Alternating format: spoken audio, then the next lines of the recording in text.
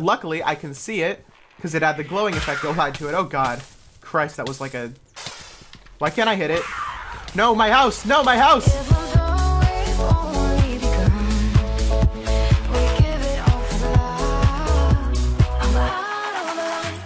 Yeah, so stuff gonna fall over, and I'm actually gonna try and mine trees away from my home because I'm gonna keep a nice little protective sphere around. Actually, mining that one might not even have been a good idea because now my home's all open to attack from the outside. But yeah, if there's any real big nasty monsters, if they're gonna try and lumber at my house, the trees have a chance at stopping them. They might be too tall to fit through. Now let me keep chopping down some trees, getting some wood. This seems to be an intersection between a forest, a regular forest, and a birch forest, as I saw over there. See all those birch trees? So I can use that to get... This is cool. I can use that to get different types of wood. Oh, I can't mine this. Kind of sucks. So that's another thing, is upgrading your skills. Now, in my inventory, you'll see that I have this these two tabs. This is inventory, and this is skills. Now, what's any of this? The answer is that if I were to attack a pig, which I won't, or will I? That's what he says. I would get some experience. Now, you know, in normal Minecraft experience and levels, you can only use them to enchant stuff. In this RLCraft overhauls it so that you can use it to upgrade these skill things. And as you can see, with some of the things that I was trying to do, you need a specific level of specific skills to use, wait for it, specific things. Now, for example, I need a level 2 farming stat to use these seeds, and a level 8 farming stat to use this hoe that I found. So I'm going to keep you in there. You're not going to do me much good.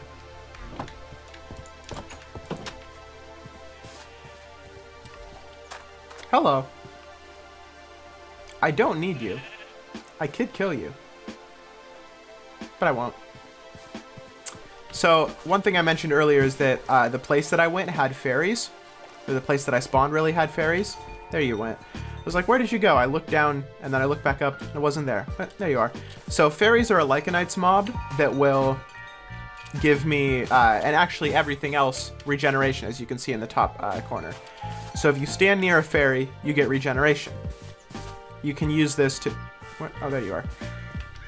You can use this to your advantage if you're in a biome with a whole lot of... Okay, they're nymphs, not fairies. You can use this to your advantage if you're in a biome with fairies in it to create, you know, sort of a... And not... Just... I don't know. Not create anything, just sort of...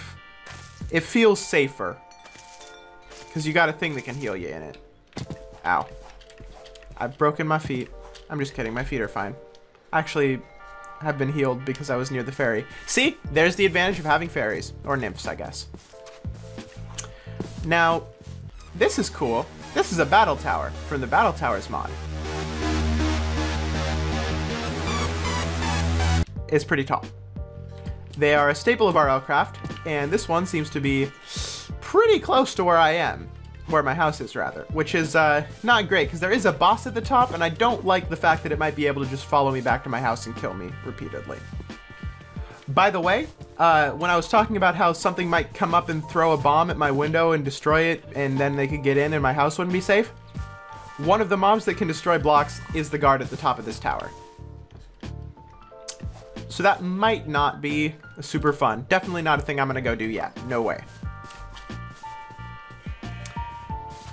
Now, I think I need to start... I need to get some experience, I think.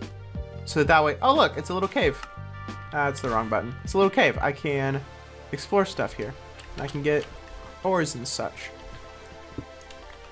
I need to get some animals in a pen.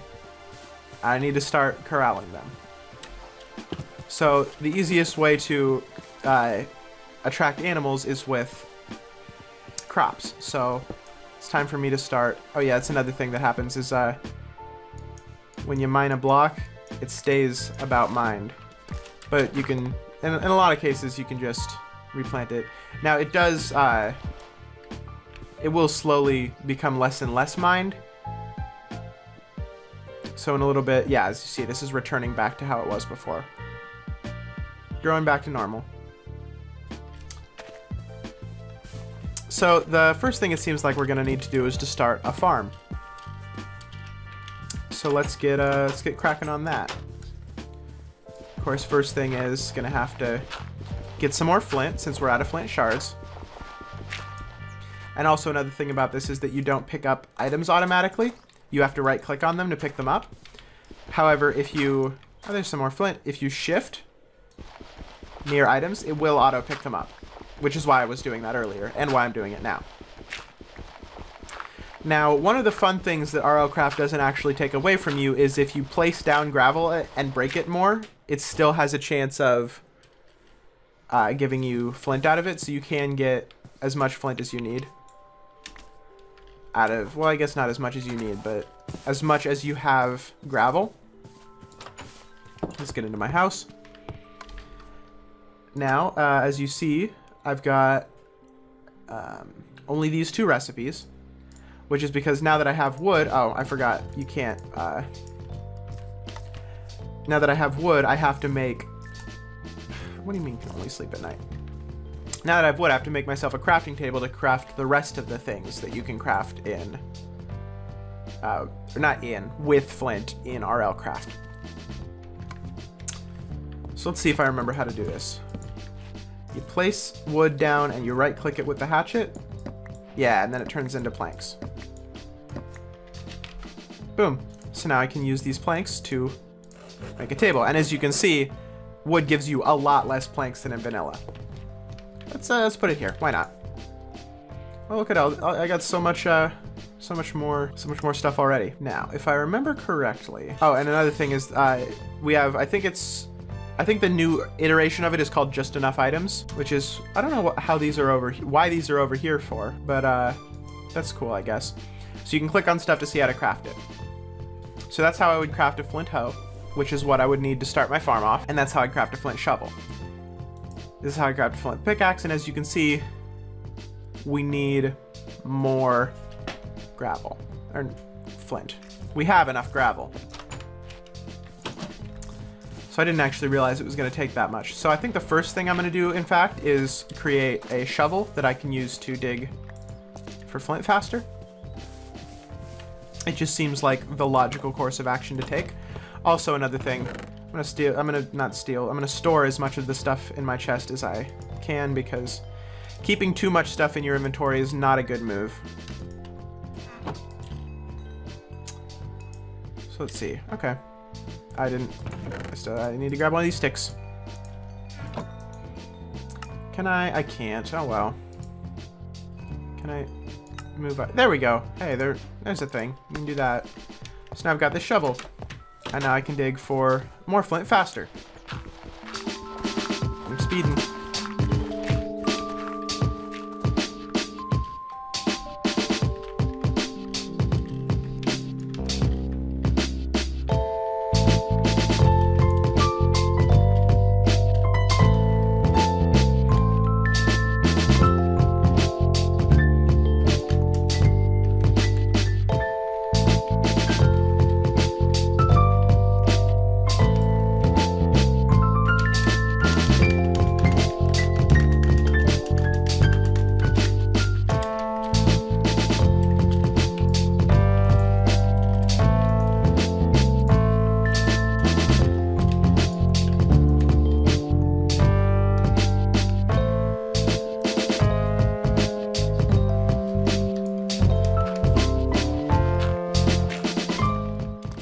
So there goes my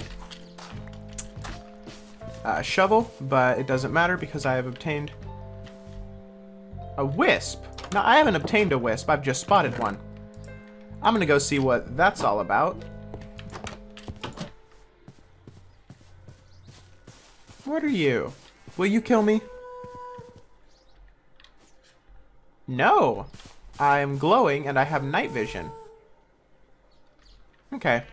So the glowing effect lets things be seen through walls by other things.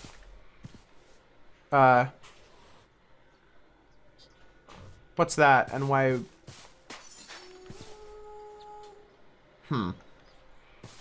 Hey, there's another one. There was definitely a little ball of something. Hello. Oh, are they playing like... Are they playing catch with each other or something? They are! That's kind of adorable. I love that, actually. So glowing means you can be seen through walls by other things. Okay, that's kind of weird. So this pig can actually be seen through walls, it seems. So, well, doesn't seem like it's close enough anymore, but it definitely did have some particles coming off of it a second ago. We push it a bit closer. So the way that Silder's shaders works is it fudges the glowing effect of it. I really hate you. Hello. Oh my god, and those guys are all powered up because they've got a nymph with them, and one of them has spotted me. Not a big fan of that. Hi, guy. Okay, so that's not super great. I'm gonna try and make that thing not burn down my house, because if it burns down my house, that would be very bad. Luckily, I can see it, because it had the glowing effect applied to it. Oh god. Christ, that was like a... Why can't I hit it? No, my house! No, my house! Nope, nice try. Not happening.